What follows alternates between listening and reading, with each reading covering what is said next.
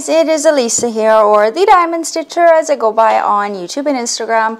Hello, good morning or good afternoon, whatever time of day it is for you. I hope you're having a wonderful one. If you are new to my channel, first off, welcome. I'm happy you found me, and I hope you would consider subscribing and stick around for all things diamond painting. And if you are returning, thank you so much for your continued support.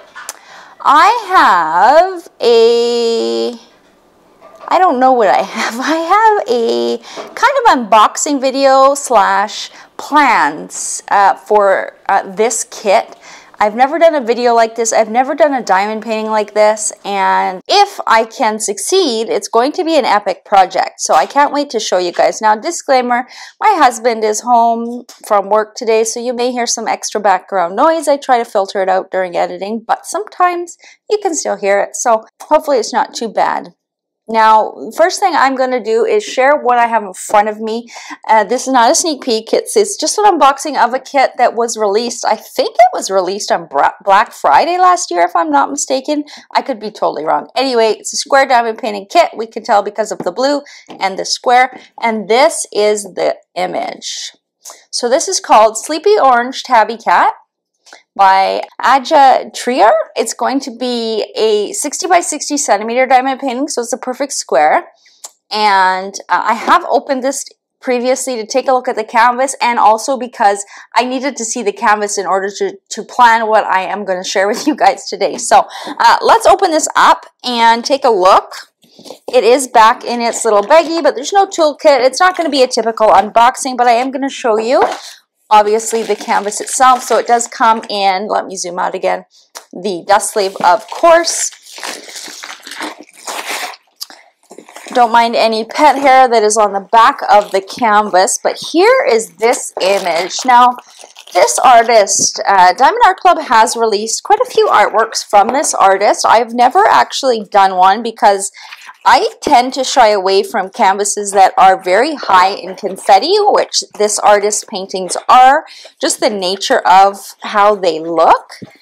But I'm also going to show you actually a second diamond painting during this of the same artist, and you will come to realize the inspiration and kind of why I wanted to get this painting. Originally, I can't remember which kit came out first, either this one or the one I'm going to show you in a bit, but when I saw them, I thought, you know what, these would make great companion pieces if I can switch this orange tabby cat to look like my ragdoll cat. Now, if you don't know what a ragdoll cat looks like, I'm going to post a picture of mine up on the screen now.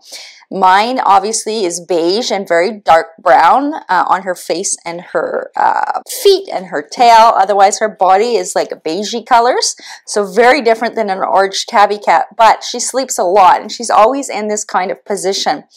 So I thought, you know, if I could swing it and turn this into a ragdoll cat, it would be a perfect kind of memorial piece, and you'll see why in a bit. But here is this image. So let me just kind of go from the top corner. You can see that starry kind of night background, and over to this side. So it is at nighttime. Little orange tabby cat is sleeping, and then there's not much at the bottom, just some grass. So this is the orange tabby cat at night. Let me show you the information here. Again, it's a 60 by 60 centimeter square diamond painting by Aja Trier and Diamond Art Club. Here is the sticker sheet. So this kit has, what do we have here? Oh yeah, the thank you brochure I'm not going to go over. Here is the sticker sheet. So again, here's a look at the original artwork. Beautiful. There are 53 colors, and charted in this one are 1, 2, 3, 4, 5 ABs. Any number under 150 with Diamond Art Club is an AB diamond, and then no other special diamonds. Other special diamonds can be found at the bottom of the list, and there is none here. So just some ABs. Now, I do see one of them is number 3, which looks like it'll be an orange. So I may be eliminating that. I wonder, let me just take a quick look. There are some oranges in the moon, so I will leave those ones. But if there's any orange ABs in the cat, obviously I am going to swap those out. But if I can pull this off, it's going to be an epic project, and I'm really excited to see. I think I can pull it off. I may pull some hair out in the process, but I think it is going to be a very creative project for me. I feel like I have some mental clarity that I could actually tackle a project like this, and I'm excited to get into it. So these are the diamond colors for this kit, aside from, you know, well, you can't really see there. Let me open them. I have opened them before because I needed to take a look and see what kind of colors were in this kit, but of course we have lots of pretty blues that are going to be in that sky there, and of course a whole bunch of different oranges. We've got some beautiful greens, we've got browns, more blues, lots of black in the outlining, lots more greens here, of course oranges for the cat. And yeah, lots of different colors here. So it's got a good color spread. It's going to be fun to work on. Let me put the diamonds off to the side. And let me show you this second diamond painting that I pulled out. This is by the same artist. This one's not in a box. It's just in its dust sleeve. And this one is called Multi-Poo Night, I believe. Is that it? Yeah, Multi-Poo Night. Let me just roll it backwards on itself. It does measure the exact same size, so 60 by 60 centimeter, a perfect square diamond painting by the same artist. Now, if you know what kind of dog I have, it's not a Multi-Poo, but she is a little Pomeranian Shih Tzu, and she looks very much like this diamond painting. So when I saw that they came out with this one, I knew I had to have it. And then I saw the orange sleepy cat, and I thought, man, if they could do a ragdoll cat, this would be a perfect pair of memorial pieces one day. My animals are older. The cat is 14, the dog is 12, and, you know, they're not getting younger. So my animals aren't depicted very often in diamond paintings, so I've been on the lookout for images that would suit them, that I could have something special. I absolutely love this diamond painting, especially I love that there's the grasses on the bottom, and then they've got this beautiful sunset here with all these beautiful colors. Got some mountains too with some water, and then of course the sky. I am going to attempt also not just to change out this orange tabby cat to look like a ragdoll cat, but I'm also going to attempt to insert the same skyline as you saw on Multi-Poo Night. So essentially I'm going to take all of these colors in this kind of area of the painting, like about there and there, and I am going to transport it into this diamond painting. So I am going to obviously sit them kind of side by side and kind of get them to be somewhat even, so that one day I envision in my craft room I will have these two paintings framed side by side. So I do want them to be somewhat symmetrical. I don't think I need to change too much up in the sky. However, it does look like the Multi-Poo Night is more, has a little bit, well, maybe they're about the same. Again, the Tabby Cat Night is at nighttime, and this one is like at sunset, so it's a little bit earlier in the evening, so there might be some brighter colors in the sky here, but generally speaking, they do look pretty similar. There is more black, I think, because again, it is nighttime. But yeah, that's the other part of this epic project. I am going to take the sunset from Multi-Poo Night and put it here so that they look almost identical in terms of the backgrounds, and then I'm going to have, of course, my ragdoll here, and then Zoe. I'm not going to alter the dog painting at all because it looks like Zoe, so same colors too. So that's going to be easy, but this is the project that I'm going to dive into. I want to do this one next because I think it's going to bring a challenge.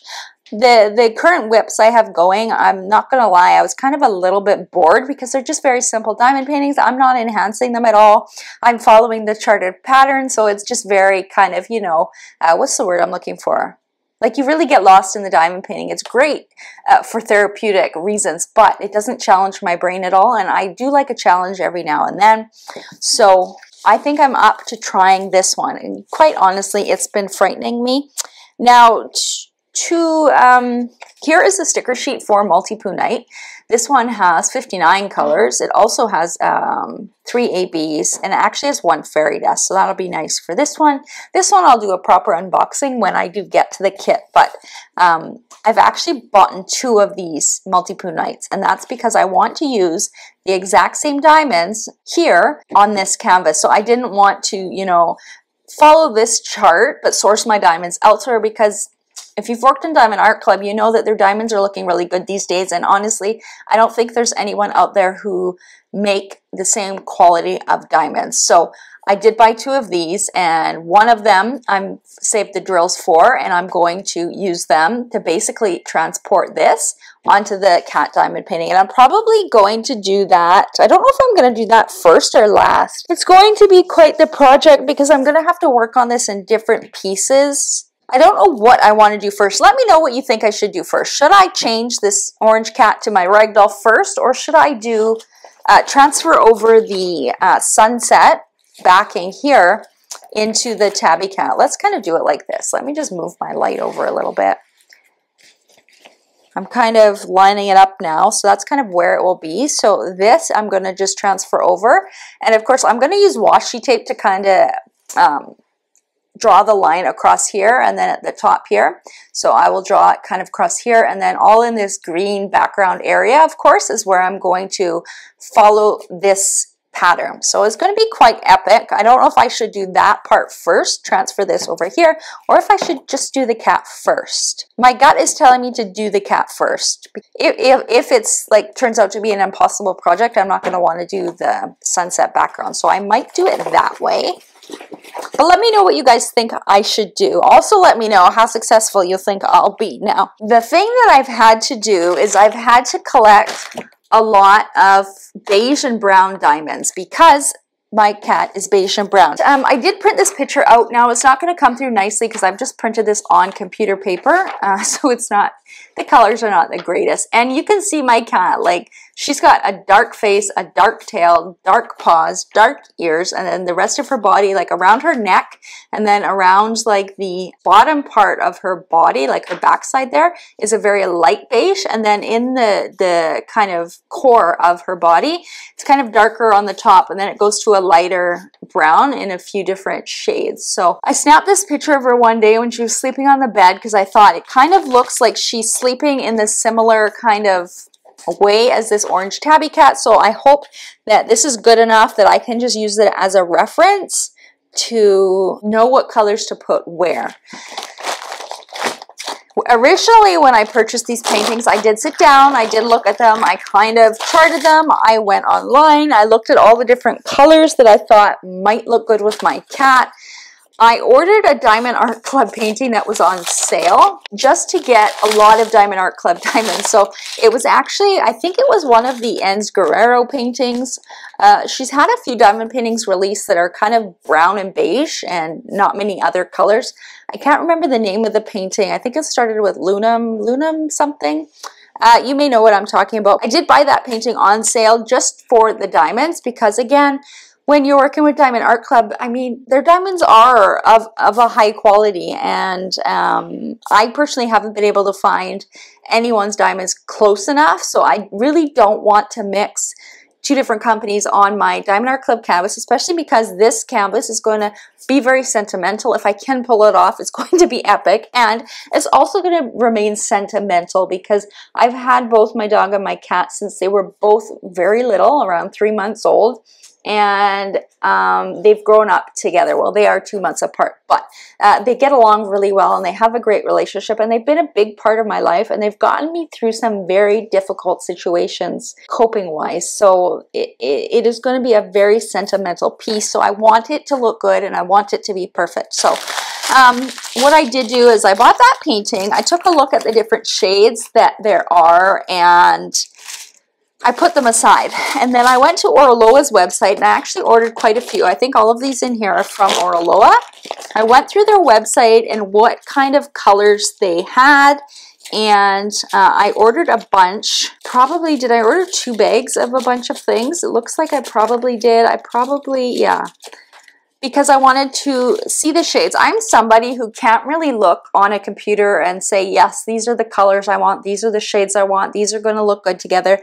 I'm somebody who's a visual person, and I really need to have everything in front of me for me to kind of plan it out. And this is going to be particularly hard because this orange tabby cat is super confetti heavy. And I'm not going to be swapping, you know, a specific symbol out for another color. It's not that simple. I'm redesigning this entire cat.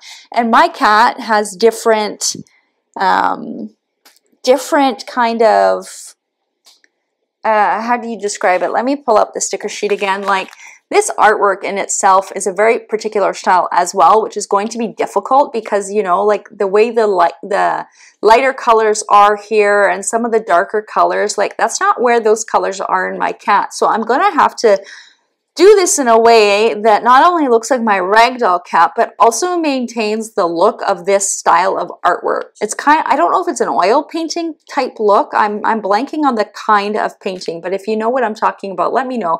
I think it might be oil painting, just the way the painting looks.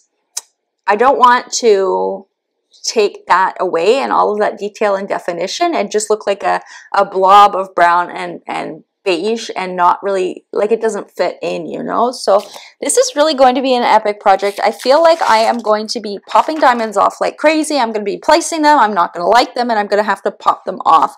I think what I'm going to do in terms of how I'm going to tackle this, sorry, I'm going to zoom out again.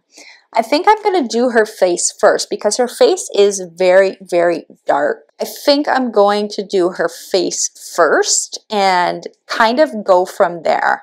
Her body is going to be difficult because there's lots of beiges, and when looking at her, like, it's very like an ombre effect. It's very dark and then it goes down in shades.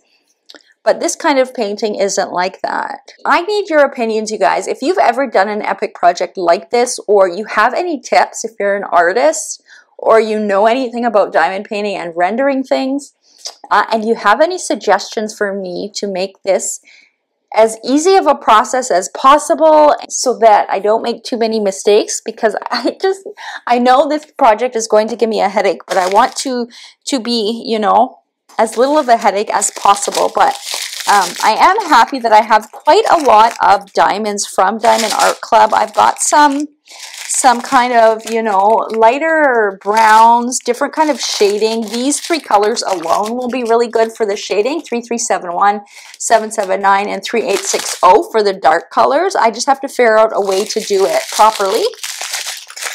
And then I have tons of this 543. So I think I'm gonna have enough of this for majority of the beige color. I think it really suits that color a lot. And then I did buy some, like I said, from Oraloa that are a bit of a different color, a little bit of a different shade, so that I could create some dimension in that too. Because again, I just don't want to be all of this color. It's not going to translate nicely into this painting. It's if I just use all of this, it's not going to fit the painting. I need to use different colors, and I need to strategically place them so that, again, that we maintain this kind of oil painting effect. So this is going to be difficult. This is going to be a project. So yes, if you have tips, I need all of your tips. This color I'm probably not going to use 452. It's probably not, maybe a little bit it can fit in. I've got extra 310 if I need it. I think, like, I'm going to try my best to just use the Diamond Art Club diamonds and then fill in with some of these Oraloa ones as I need it. Again, the main reason why I just got a bunch of colors is because I could not wrap my brain around it. I needed to have them in front of me to be able to kind of see all of the subtle changes in shade. I'm just trying to sort them out here. It looks like I've got 2 bags of everything just in case. So I do have a lot of diamonds. I think I have enough diamonds. Am I zoomed out enough?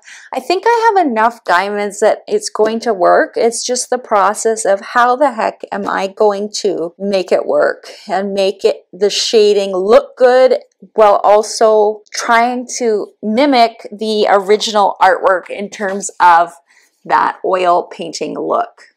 Definitely going to start with the face. I think that's going to be the easiest, and then I might do her tail next, and then her body is going to be where I really do a lot of shading with the different beiges, and I think I have enough to do that. It is really hard, like, just looking at this canvas. Now, once I'm done filming just kind of this explanation with you guys, I'm going to really take a deeper look. But let me zoom in again. Like looking at the body, here's kind of the body of the painting, of the cat, sorry.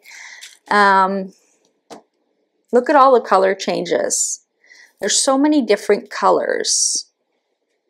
The other thing what I might do, and actually I do have a picture saved on my phone, I just have to find it, of this painting completed. I think I just took it from the website. If you go to the review section of your diamond painting that you're working on their website, sometimes you will see finishes. I find that is sometimes helpful when I'm enhancing a diamond painting or when I'm changing something out, is to look at the actual diamond painting in its finished form.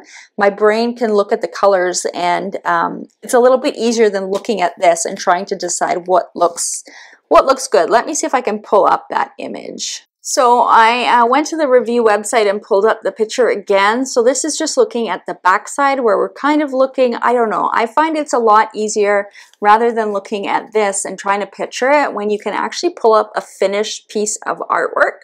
Then you can actually see the colors, where the highlights are, where the dark spots are, and kind of it's a lot easier for my brain to kind of decide, where am I going to put the diamonds? Where are the light ones going to go? Where can I keep the accents in? Where is it going to kind of lose itself? So that's what I'm going to do. I'm going to sit down with this, and I'm going to sit down with this with my diamonds, and I am just going to give it a go. I wish there was a way that I could like chart it out like right on the canvas and do something like that, but I can't. I just have to eyeball it. But I have, I think, enough shades of brown that it's going to work. It's just, can I execute it? Is it going to look good? Is it going to look good enough? You know?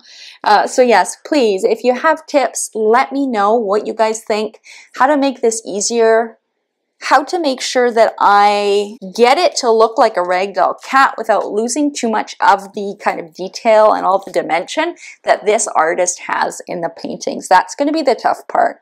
But I think once I get the face down, then I'm going to do the tail, because her tail is dark. I mean, I'm going to have to eliminate a lot of the white they have in this, like in the tail, because her tail is dark. So like these white stripes, they're going to be gone, right? So yeah, it's just going to be, quite honestly, it's overwhelming looking at it because there's just so many colors in this orange cat, right?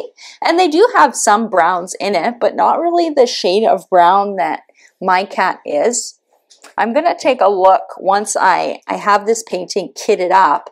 I'm going to look at the like the 8s and the J's and the T's, all of the browns that are in here, and decide if I want to remove them or if I want to keep them. I might keep them where they are and work around them, because then that would maintain some of the original kind of charting. So that might be a way to go. I just envision that there's going to be a lot of trial and error. I'm going to be putting a lot of diamonds down and probably taking a lot of diamonds off, which I really don't like doing. So this project might take me a little while. I might work on it in between other projects, but I think I'm ready to finally tackle this. I'm excited to hear. I hope some of you guys have tips. I know quite a few of you have been in the diamond painting community quite a long time, and you've enhanced your own diamond paintings, changed things up. So I look forward to hearing all of your tips. Don't forget to give this video a big thumbs up for me. Liking a video really does help on YouTube land. If you are new and you haven't yet subscribed, I would love to have you. Hit that notification bell also to be notified when I do post new videos. And yeah, wish me luck on this epic project, you guys. I will do my best to update as I go, and fingers crossed, if it turns out, it's going to be amazing. And my gut says it's going to work. We're going to make it work, and I can't wait to see the final picture. Otherwise, until next time, happy diamond painting, you guys. Bye.